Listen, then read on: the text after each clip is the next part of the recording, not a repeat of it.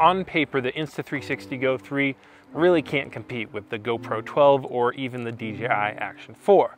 However, maybe that's not the point of it. You see, it lacks 4K video recording, an interchangeable battery, micro SD card slot compatibility, the list goes on and on. But if you take a second to look at the camera, you might realize that this camera is kind of like the Nintendo Switch of action cameras. Like, Insta360 decided, hey, maybe we should do something different rather than try to beat everyone else at the same game. And that's how you got the Insta360. The Insta360 Go 3.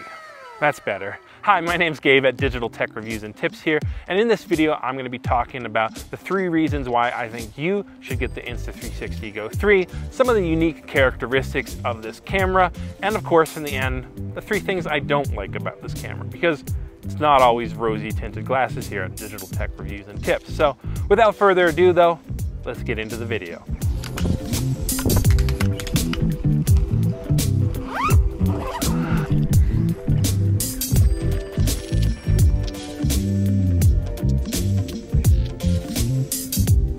All right, so first things first, let's talk about the 3 reasons why I think someone should get an Insta360 Go 3 as opposed to like a GoPro or DJI action camera. So, just note also I am filming this currently on the Insta360 Go 3, but using a lav mic for a little better audio quality. So, number 1 reason is if you're a casual user. Like, true, this camera doesn't have 4K resolution, but in this case, it's actually a positive thing because I've seen a lot of people pick up a GoPro or DJI action camera, go on a vacation, you know, set it to like the highest setting because has it, why not use it?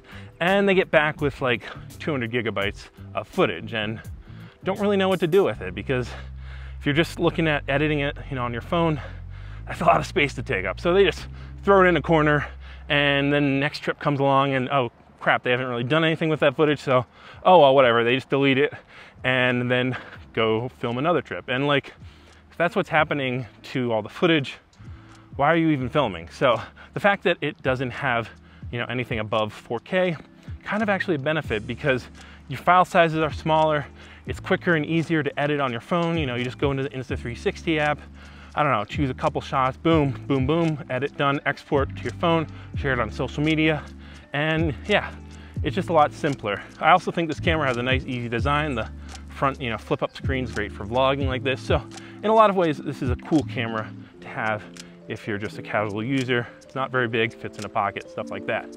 Number 2, if you're more of like wanting to be influencer type person, you know, you like to post about your activities on social media, but you don't have enough followers or make enough money to like hire a professional videographer. Maybe you're trying to get a boyfriend or girlfriend, so you can convince them to do that. But yeah, you don't have that at the moment. So you can actually use this camera in a lot of ways like that. You know, set it up on the side, do a time lapse, or, you know, get another shot of you doing something to be able to, you know, post a second angle and, you know, edit better into a final video. You can use it as POV camera, right? You know, maybe you're driving a car, I don't know, biking, doing something where it'd be cool to have your point of view. You can use this camera because it's just so small, stick it on your hat, stick it on your chest, etc. It's out of the way, you don't have to worry about it. And also it kind of blends in better to like, you know, your everyday life sort of thing. Like I brought this to a cafe and no one really, you know, gave it a second look. Whereas if I had like my professional mirrorless camera or a GoPro or the DJI Action 4, they'd kind of be a little bit more leery walking around it because they think, oh, this person's a professional, they're filming, I gotta be careful. Oh, maybe they will ask you not to film. I don't know. Stuff like that happens because those cameras look more professional and attract a little bit more attention that you might be a professional. Where this thing, for better or worse, kind of just looks like a fun toy. And yeah, they don't give you, you know, any trouble for using it anywhere like around other people. So that's the second reason. Number 3 is if you're professional, you might be counting this camera off saying, yeah, you know, specs are terrible.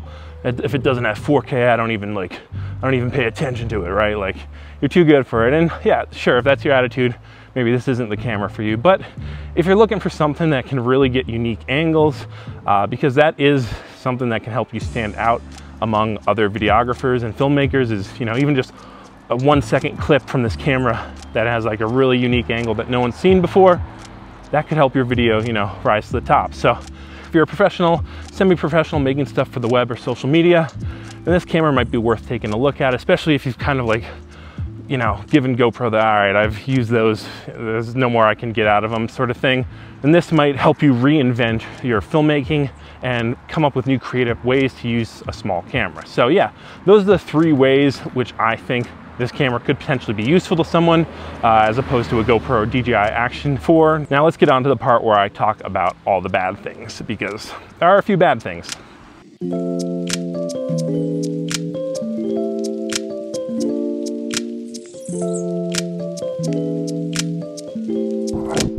All right, maybe that's the thumbnail, I don't know. Anyways, the obligatory camera in mouth shot now complete.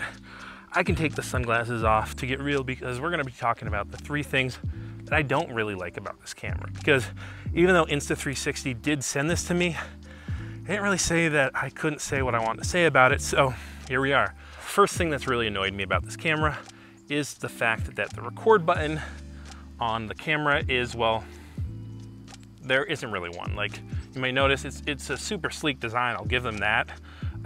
And you know, they didn't have a physical button on here to maybe add extra weight, but because all you do is that, like, did you see that? That was barely anything. Like, my fingers barely moved. Now the camera's recording or not recording, who knows, because it's far too easy to like be holding this camera and accidentally click record or stop recording when you didn't mean to, and then as a result you have, I don't know, 20 minutes of footage of your pocket, or maybe you don't have footage of that really cool moment you thought you had footage of. Hopefully Insta360, you're watching this, you can send this to your engineers, software developers, just like literally make it so that, boom, you double click and that's how you start or stop recording, because just a single click is far too easy to hit when you don't mean it. So that's my first complaint and kind of just request for Insta360. Number 2 is something that probably can't be fixed, and that is the photo quality that you get with this camera, or can I say lack of quality? Because as you may notice, if you look at like the marketing materials by Insta360, or even like the video I put together myself showing off this camera versus the GoPro 11, there's not a lot about the photos, and that's because the photo quality isn't great. I think this has like 6.5 megapixels. I figured out myself by looking at the resolution. Like, they don't advertise that online, because even by like budget smartphone standards, that's pretty low.